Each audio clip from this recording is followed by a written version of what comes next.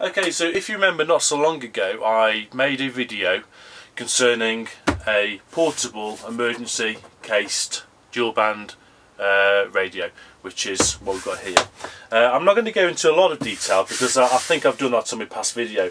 I just wanted to show a bit of an addition that I've made to this over the last few days. What I wanted was this radio to be a little bit more self-sufficient, in that once the batteries were flat I had to bring it back to the shack and charge it up.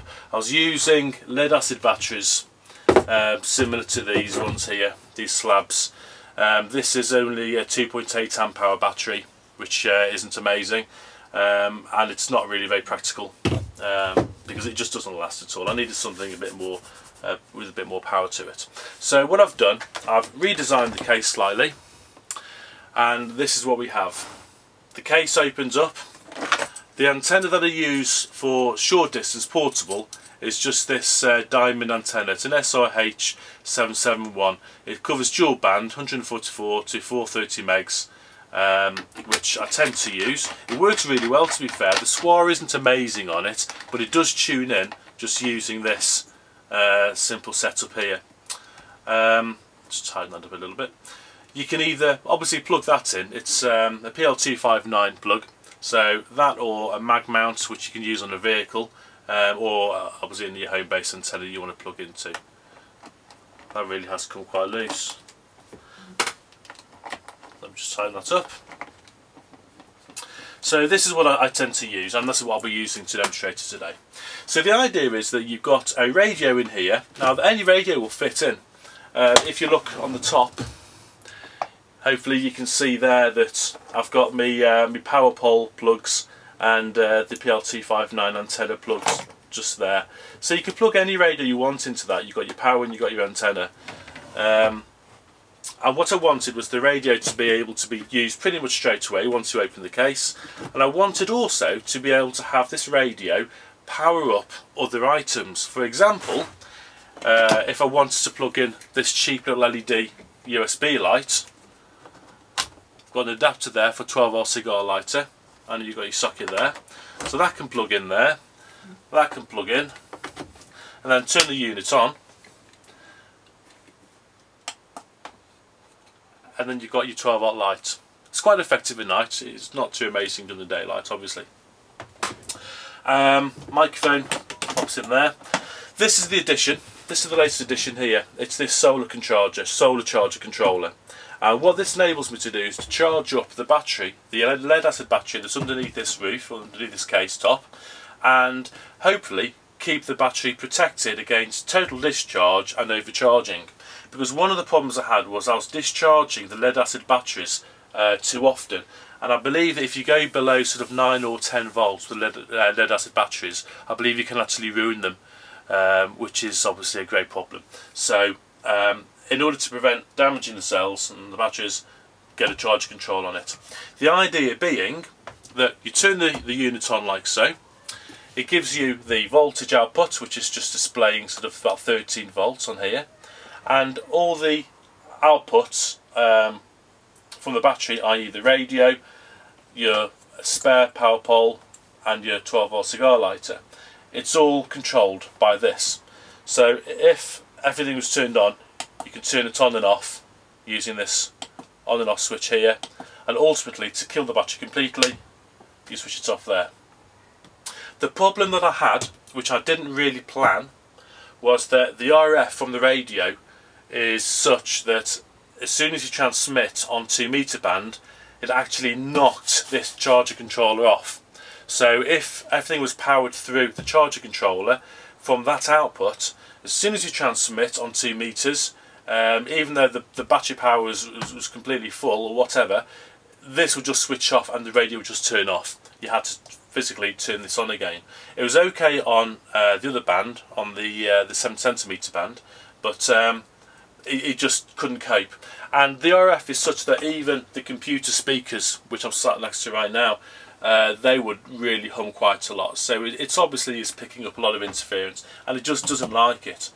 So what I decided to do is I've powered the radio directly to the battery. So regardless of whether these things here are switched on, the battery will always power the radio. It's linked straight to it. So that's what I've had to do with that, and that works quite well. All the other outputs are still controlled via the output from the solar charger. So for anything else to work, you have to turn the main switch on.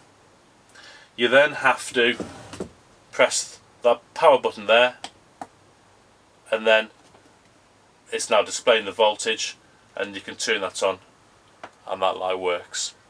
And likewise, anything else that's plugged into this socket as well, or that 12 volt, will come to light. And to turn these off, you press that. That kills all the power, but the main battery is still connected to here. Now that's important when I come to charging the solar charger, because if I go and get my charger lead now, I'll show you why. Okay, again, from experience, if you have solar connected to a charger controller but you don't have the battery connected, you can actually damage the charger. This controller, it's only a cheap one. It probably doesn't matter so much with the more expensive ones, but particularly with the cheap ones that you pay between sort of £7 and £15 for, these can damage quite easily. So what I've had to do is to make sure that I can turn on the power to this before I plug in the solar charger. So again, that's what this main switch here is for. So if I want to charge this up now, I have to turn the main battery on. So this is powered up, and you can tell this is powered because the battery light is showing as such. And then what you do, this is the lead to my solar panel, which is outside, I'll show you shortly. That just plugs into there, like so. And then, whether you can see that or not, I don't know, but the green light now for the solar is actually displayed.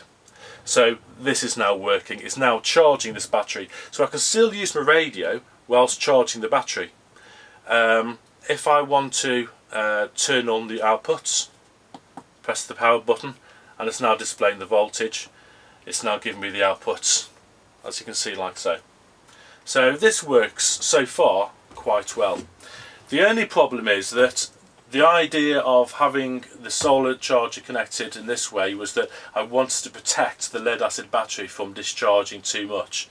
This obviously means that, yeah, sure, if I'm charging mobile phones or other radios via these ports, they will switch off once this battery gets below a certain voltage, but the radio will stay on. So something that I'm going to need to do really is just to basically keep that switched on so the voltage is displayed on the readout, so I can keep an eye on the battery, and if it gets below sort of 10, 11, 12 volts, that sort of area, then I need to be switching this off so as not to damage the battery. But apart from that, so far it's worked quite well. If I've got my other radios here, if you just bear with. Yeah, so the example was taking that light out, I can plug in a handheld radio like the Solbofung, plug it in, and that will now charge. So I can charge up various different appliances using this battery and this solar configuration, but to protect the battery, everything here will switch off once the battery in here has got below a certain voltage. Just need to keep an eye on this radio.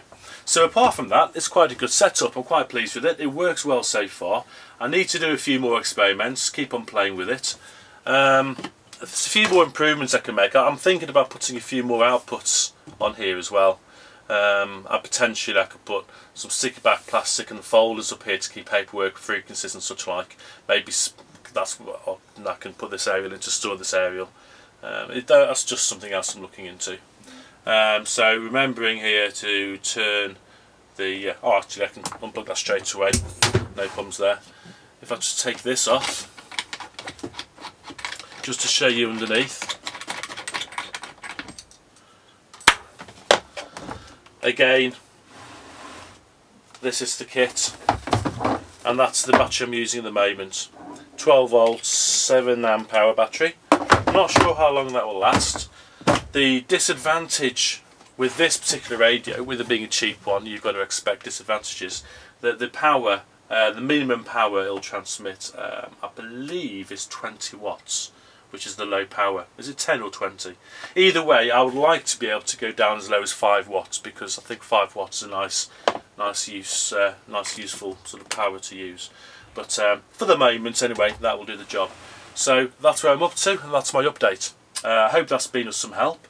I've got another video coming up soon for another more portable solar battery pack, which we'll get a review done very soon. So thank you for watching, and I'll catch up with you soon.